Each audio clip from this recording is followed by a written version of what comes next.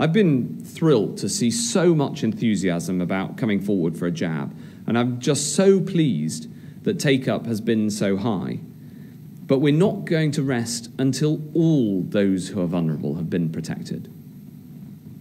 So the NHS and local authorities and the teams working with them are doing everything they can to reach the remaining people in these at-risk groups. And we'll keep on searching for those final few percent, even as we expand the offer of a vaccine to younger age groups. And I'm going to ask Dr. Kanani to say a few words more about this project in a moment.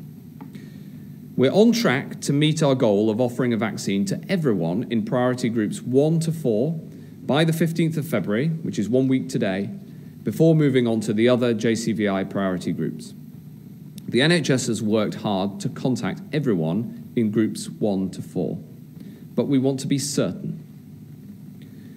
So from today, I have a message for everyone aged 70 and above. Until now, we've said, please wait for the NHS to contact you.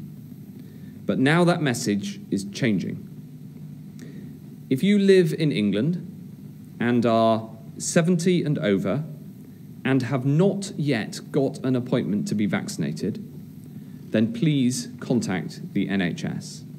The easiest way to do this is through the National Booking Service online at nhs.uk. Or if you can't get online, then you can call 119 or you can speak to your local GP practice. If you're in Scotland, Wales or Northern Ireland, we are also on track, working together to meet the goal by the 15th of February, and your local health team will be in touch.